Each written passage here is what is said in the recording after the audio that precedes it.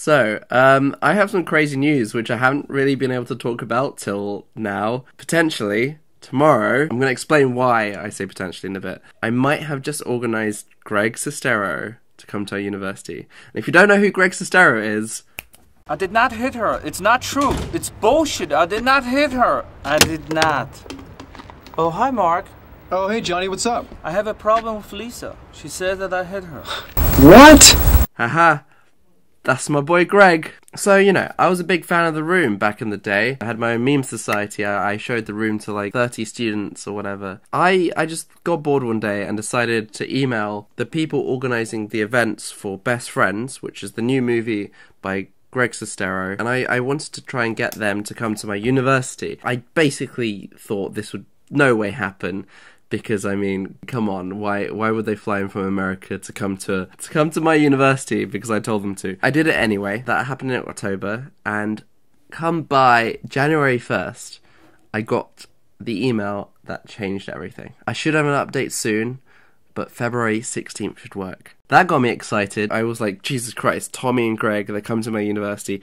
I need to make sure I can get like 300 people to come to this event. I need to accommodate them, make sure everyone arrives on time, get them a hotel, everything. Everything's got to be snapperoo. But then, weeks passed, I wouldn't really get great replies. I would send massive emails like, hey, can you tell me details of like how you're traveling here? What do I have to pay for? And everything. And they wouldn't really let me know. It came to a point where I decided I need to get on the phone with these guys because it's 3 weeks till the event. And I need to find out what is going on. So, I gave a little tiny phone call, and it was interesting, to say the least. Alright, should I play it? Hello? Hi there, am I speaking with Daphne? Yes, you're speaking to Daphne. So, Daphne was the person I was on the phone to, and they were an interesting person. They seemed to not have a clue at what was going on. And this was 3 weeks before the event had started. We had no advertising done. We hadn't sold any tickets. This was supposed to be the final confirmation of everything. But once this phone call happened, we were very scared. Have you started kind of looking at routing and how you're going to get down, or do you want me to suggest some ideas? Well, how about if you suggest some ideas, Stefan, please?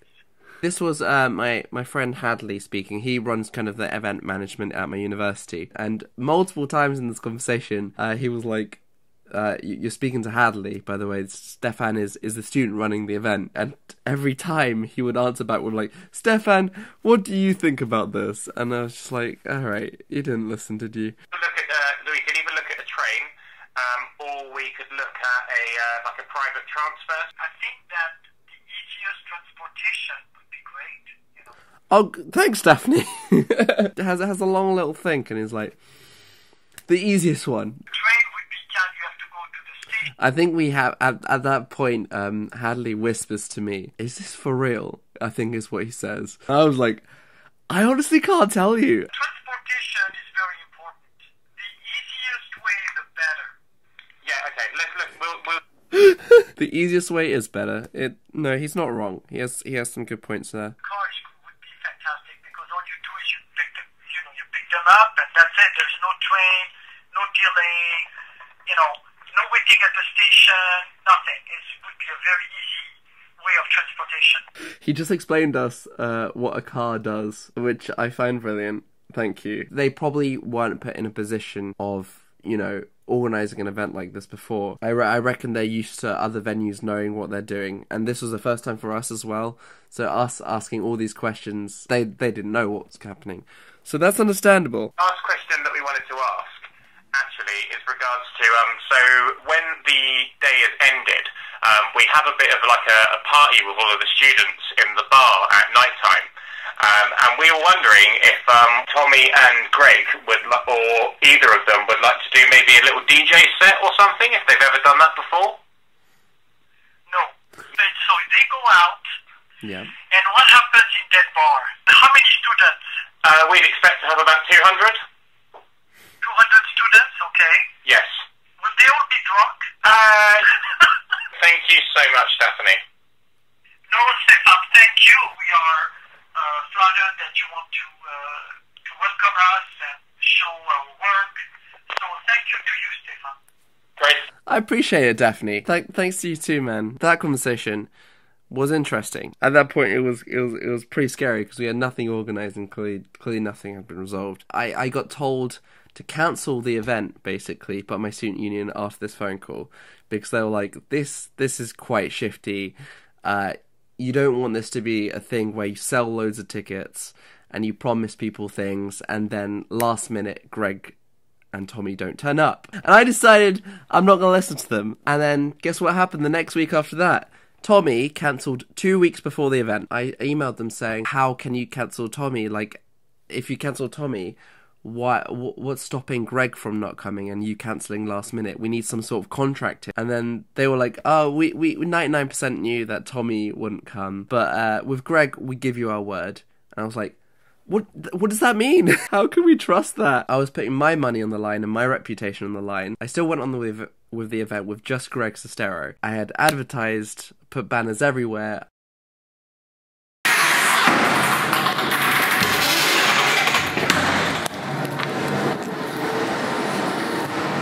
It's now the day before the event. I have no idea if this is gonna go to plan. This could be Fire Festival 2. This could just be terrible and I have a load of angry students coming at me. I guess we're gonna find out tomorrow. I am so stressed out. Please come, Greg. Please. Okay, I'll see you tomorrow, where we find out if this actually goes down. He's gonna be here in about 2 minutes. So, this is happening. This is gonna be crazy. Okay.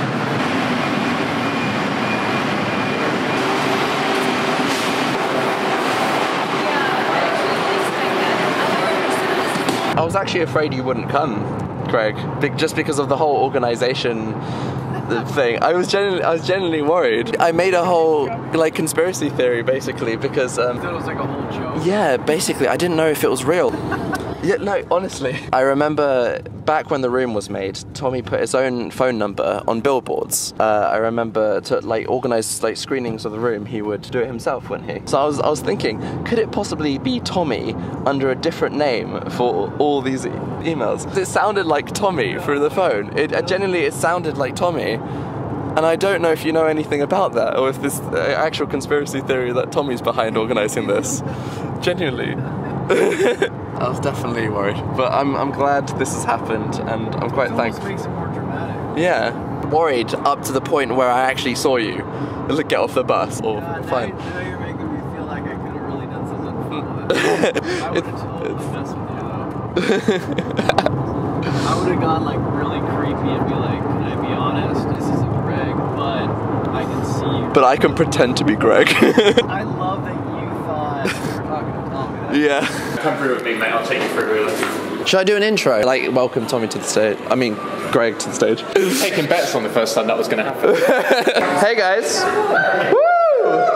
Are you ready for the event of your life?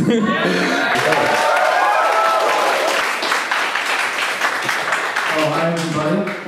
Thank you for coming out. My first time in Farnham, and I gotta say, it's quite lovely. As you can imagine, it took me about 15 years to get up the courage to work with Tommy again. I never expected to work with Tommy again, but late one night I had an edible. I got this crazy idea to write a script for Tommy and I to do another movie, and I thought about this road trip that we took years ago in which he thought I was taking him on a drive to try to kill him. And so I started writing with that, and in 4 days I had the whole story, and I was like, there's no way he's going to play this character, because this character is like this vampire mortician guy who's completely insane. And I pitched it to him, and Tommy's like, yeah, sure, we can. But I have one request. And it's like, it's going to be that he wants to rewrite the script, shoot it in Transylvania. It's like, what about if you and I are same height in movie? And I didn't know why he wanted that or how it was going to be accomplished, but I said, sure. So we went and had these platform heels made for him. And he shows up walking like Frankenstein. He's like, pretty nice, huh? but you cannot show my shoes in the movie at all. Only shoot me from this angle. He was like, yeah, sure. So when you see his character, you're gonna get a good laugh because the shoes make an entrance pretty much in every scene he's in. So but you guys are in for the weirdest double feature of your life, and I will see you guys after part 1. And just make sure you keep an open mind. So thank you very much for coming. I appreciate it. Thank you. And when you were filming like Best Friends and stuff, did Tommy ever like try to control the shoot? Not really. Not really. He was easy to control. Yeah, he pretty much showed up and was like, "All right, I'll do it this way." Seems like a character that was kind of written specifically for him in mind. This Yeah. Off-settling. Yeah, and that's why it was great because he could just kind of be himself. Yeah, I so think it he'd would try work. to change him. He'd make a fabulous banker. Not wanker, but banker. Is it on video? Please welcome back to the stage for Q&A, Greg Sestero. And also a massive, massive hand to Stefan, who's put all of this together himself, by the way, and made all of this possible. Hi Greg, it's amazing actually having you here, first of all, because I honestly didn't think that you would actually come. Yeah, it was I thought about showing up dressed as Tommy and say, I'm sorry, Greg is not feeling well today. Can you answer a few questions in Tommy's voice? Look, we can try, let's not plan too much right now. Tell us the story about, the filming of Best Friends. But the movie was a lot of fun to make. I think the cliff scene was probably the most interesting to me because it's not every day in life you get to act out a dark fantasy your friend has about you that you thought you were going to try to kill him, and then we actually really go and do it. And I thought his acting was really interesting that day because he didn't forget his lines, he was very in the moment. Even his improvs made sense to the story. So it was, really making this film was, obviously it was immensely challenging because the story is really out there and I had to find these locations that shouldn't exist but do. And working with Tommy this time around was really interesting. So you say you went on a road trip with Tommy and then he thought you were gonna kill him. Why did he go in the first place? So he got the idea, we were driving up to Bodega Bay where Hitchcock shot the birds. I feel like our friendship is just like one twisted Hitchcock story. So this was just a chapter in that story. And so we were going up to Bodega Bay on a road trip, and for anybody that's been up to California and driven up Highway 1, it's really windy and really foggy. So I figured, let's stay up here the night and we'll drive back the next day. So there was this small little hotel in this town. There was one room left. And I just thought it'd be easier if I went in and got the room and Tommy stayed behind, because I felt like if we both went in there, the guy would probably think we're going to do drugs in there for like the next 60 hours. So I just told him to meet me around the back and I'd get the room, and then he thought that I was doing that so he wouldn't be seen by the cameras or whatever, by the person, and then I was going to kill him in the hotel room. Really, I just wanted to go to sleep. But he really believed this because he brought it up several times over the years. And I was like, dude, okay, so let me think about what would I have done if I really tried to kill him and how would it work. And so that's how the script all came together. And you guys are about to see in Volume 2 how I thought the fantasy would play out. Does he die? Does he come back? All that stuff. How would you even plan to kill Tommy? I don't think you can. That's the point of these movies. It's incredible that you guys are so widely known because the disaster artists now, and I think the fact that even at university they teach us about The Room as an amazing cult movie that will go down in history.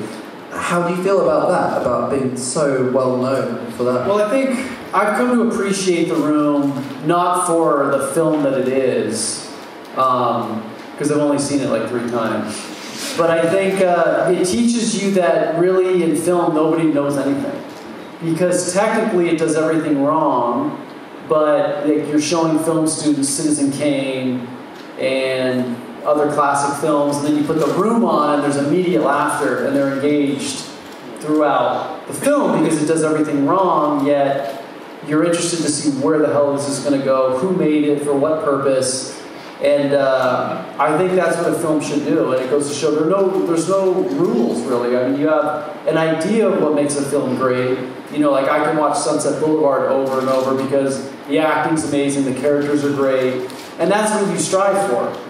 Or Back to the Future, a movie that has plans and pays off and is fun and is original. But, you know, when we conceive a film in our minds, we don't know, we think it's great, but we don't know how it's going to play out. And I think that the beauty is in the execution, and I think The Room was a disaster, but at the same time, here we are 16 years later, and it draws in a young crowd, which is not easy to do.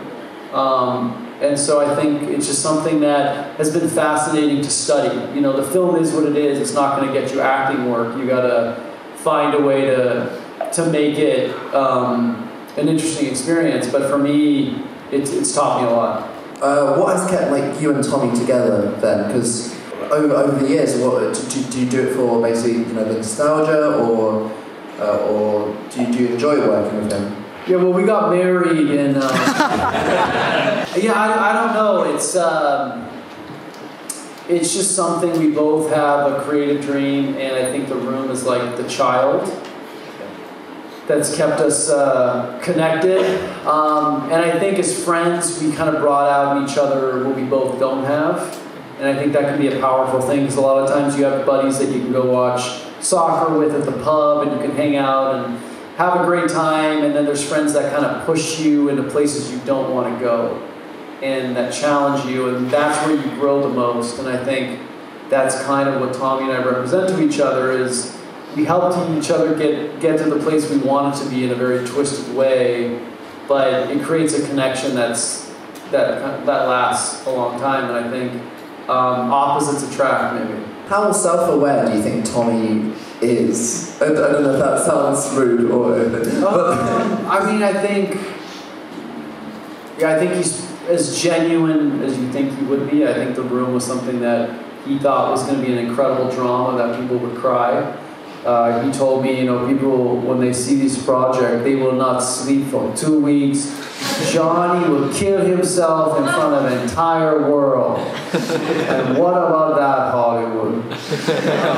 And that's just something that I think is what makes him unique. What's the most surreal experience you've had with Tommy in any set? There's never really a normal experience with him, but I think probably going to the Golden Globes was 18 years after the night that we went to go see The Talented Mr. Ripley, the night of the Golden Globes, and he said, this movie, you know, will change Hollywood. And then 18 years later, we're at the Golden Globes for a book that I wrote about that experience. I think there was just something kind of magical and strange, like it was almost meant to be, like the movie gods were like, let's just see how much you can endure to see what the story becomes. And I think it was probably that night. What's next for you guys, actually? So at the moment, I'm writing a horror film about a cult living in the Arizona desert. So if you guys like true crime and crazy films like The Babadook, It Follows, and Hereditary, hopefully I'll have a good surprise for you guys. Being in Hollywood, I'm assuming you know a few actors and directors out there, so can you tell me your favourite and least favourite person out there? I mean, I think everybody is, I love characters, so even if they're not perhaps the nicest, I still think it's intriguing. I had, you know, as much as I love the movie Fight Club, I had a weird incident with Ed Norton. I was trying to get into this party that the owner was letting me in. Ed Norton didn't want any more people, and unfortunately he hadn't seen The Room yet. But other than that, you know, it's filled with creatives, and at any moment, you know, they can throw a dash of weirdness, so you always got to be prepared. I mean, feel free to tell us a bit about kind of your childhood. So, I don't really know much about, you know, where you were brought up, and like, did you go to acting school, like, you know? It's I ended up writing a book about all this, but that was good. For filmmakers and people drawn to film, you know, I grew up loving movies, but the first movie that actually made me want to take action to try to do something creative was Home Alone. I saw the movie Home Alone, and I went home, and I wasn't alone, but I was trying to think of like what I wanted to do with this passion, and I decided to write a screenplay on this old video writer about a sequel to Home Alone, in which he has an older friend that helps him fight off the bad guys in Walt Disney World, where he gets lost on a plane and ends up at. And the bad guys are now janitors of Walt Disney World. And so there's a whole showdown at Disney World, and I wrote a character for myself opposite Macaulay Culkin, and I'm not lying to you, I named this character Mark. This is 1992, I wrote this character as Mark. Unbelievable. And so I wrote the whole script, and it was the most alive I'd ever felt. I was not a very good student, but when I wrote this script, I felt so focused, so alive. I was able to find John Hughes' production company, drew up a whole letter and sent it to him, and I got a letter back. Obviously, it wasn't going to get made, unfortunately. But I sent me a handwritten note that said he was really impressed and to follow your dreams. And so that's when I knew I wanted to do something creative. But it was a great feeling to have that direction, you know, because for so long, it's like I didn't love school. I was into sports, but I didn't know what I was going to do. And then Home Alone was like, okay, you're going to do something in the movies. Another movie you've been working on recently, Tommy's released a trailer called Big Shark, and that's interesting because it's only uploaded 360p in 2019 on YouTube. But it's going for like the Scorsese like film look. I mean, it's the next Jaws. Okay. Spielberg is not happy because he feels like, you know, it's now he has to make another Jaws because now people are going to think this is the definitive shark movie. So it's been a stressful week. Final question is, what would you tell to people out there trying to make it in the industry, and what advice would you give them? I would say really the greatest time you're going to have is in the journey and in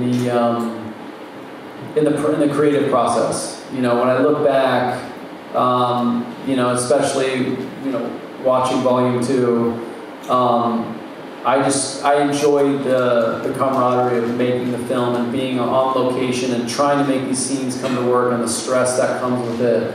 That's always, to me, the greatest reward because you're at the rawest form of creating, and I think that's better than anything else. You know, I remember with The Disaster Artist, it was the same kind of thing. It was like being at the coffee shop for 8 hours and crafting the story and thinking what the scene is going to do and how the readers are going to feel when they read it, and you know, getting to go like to the award stuff and all that. I remember feeling, I mean, it was exciting, but there was this sort of emptiness that I thought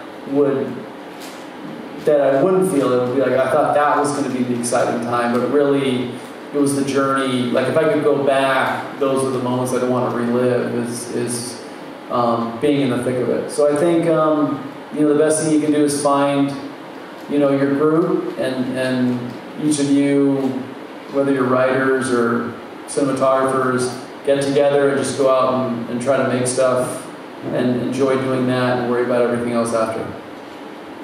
Thank you very much, Greg. Thank you. Give a massive, massive cheer to this man over here who's put all of his time. Well done, Stefan. From me personally as well, really well done. Thank you. Thank you so much for doing something and putting yourself out there and bringing this to the Students' Union. Thanks. Thank you. Wait, what's your name? Tommy. Oh. Very cool, guys. Would it affect you if I admitted that you sound mildly retarded? Uncle Rick? Uncle Rick was interesting. Oh, yeah, that was strange. He was a stranger. What part? Probably the incest. You knew he was so dodgy from the beginning. Yo, what's up? If you thought that was the end of the video, I mean, you're wrong. Because me and Greg now, we're bros, and he was like, yo, Steph, want to hang out in Nottingham. Greg, have you ever heard of the place called Greg's? 2 G's? Yeah. Yeah, I've seen it a bunch of times, but I've never been inside. It's literally just pastry, sausage rolls, and you know, stuff like that. I should go in there and try to order in my accent. So, I'm Greg. I always thought Greg's was like a car place. Chicken, Peter, you just a little chicken. Chip, chip, chip, chip, chip, chip, chip. Who are you calling a chicken? Me and Greg here aren't breaking the law. You guys can be detained. Do you think they have like security there? Probably, yeah. How do you feel, Greg? feel like we should give you a free donut. It tastes like a normal sausage roll. If you were to do like a blind taste test, you think you'd actually be able to tell the difference? Yeah. Greg just tried the sausage roll. Greg's sausage roll. What's it taste like? Pretty close to the real thing. Yeah. It tastes like pate. It does, yeah. It's alright. It's good.